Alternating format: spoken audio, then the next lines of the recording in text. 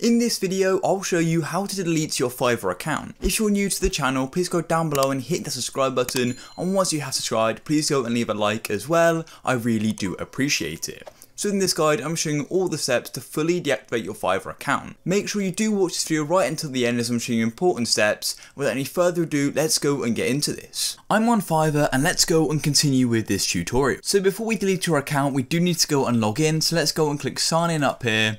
And then as you can see, you just got to enter your email or username and your password. And then it's going to go and take you to the Fiverr homepage or your profile page. And before we go and delete our account, just remember you're going to lose everything. Every sort of Fiverr delivery you've had if you're a buyer, and if you've sold anything, you're going to lose all of your messages as well, if you're a Fiverr seller. So just remember everything on your Fiverr account will be gone. So make sure you save anything you put on. And of course, make sure you use any funds which are in your Fiverr account. As you can see, I've got some here, or whether that be withdraw them. So now we're going to be ready to go and delete our Fiverr account. So all you want to do is go to the top right where you've got your profile picture, click on there, and then you've got a list of different options. So you've got profile, dashboard, and then you've got some other bits, and you've got settings. So what you want to do is go to settings, and it's going to take you here. As you can see, it's going to take a minute down here. And then as you can see here, we've got account deactivation. It says what happens when you deactivate your account. Your profile gigs won't be shown on Fiverr anymore. Active orders will be cancelled and you won't be able to reactivate your gigs.